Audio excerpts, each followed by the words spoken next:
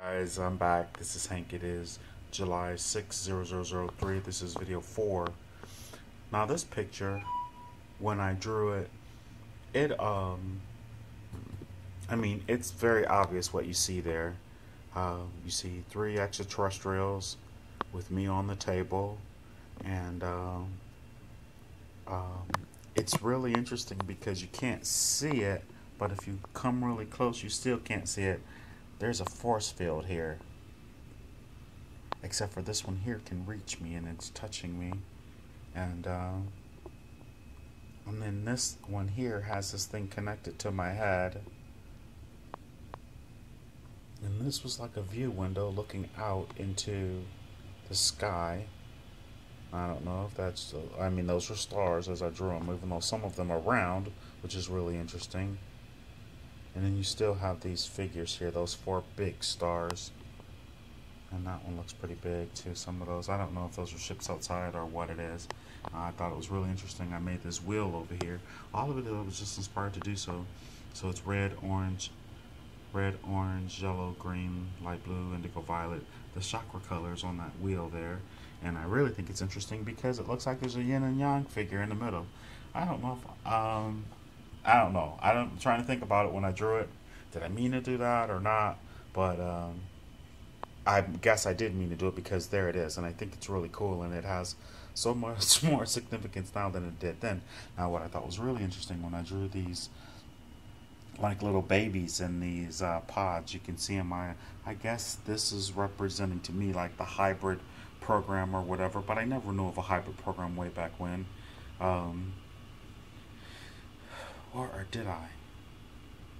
Okay, I've read all the Whitley Strieber stuff, so, I'm not gonna sit here and try and lie and pretend, but this is like I said, even now it has so much more significance. I like how these little circles of blue that are in between there, and I just see light blue as a communication, the throat chakra, and I always equate everything to color. So it's really interesting that this one is green, which would be the healer, and this one here is not really touching anything or doing anything, but it's violet and it's just holding, I say, a high vibration. And look at that face. If that's almost like a smile, it's not a smile, but it's like, I don't know, I guess it's the most friendly face of these. And this one here, I mean, I'm sure he's a tall white or something, but he has his hand on my face. He's doing something for sure, but yet he's still maintaining. Just like they're working on me energetically, and of course there's some technology there. It's interesting that it's green in the background, which I see that as a healing color, if anything. Um, this is actually a really big picture. This is a photograph of it. Um, anyway, and I think it's interesting that my body is blue, which is still that communication color. And this blue around here is a little darker. So if that was throat chakra, then that would be indigo blue there. That connection from the higher realms, I would say. Anyway, just because I put the other one with the being abducted or visiting or whatever in the other picture, I felt like this one should be the next one. But like I said, as you look at this, is there any significance for you, or if anyone has ever had this happen to them before, or if they felt like they've been in a scenario like this, leave a comment down bottom and let me know. I'll shut up and just go real close and slow.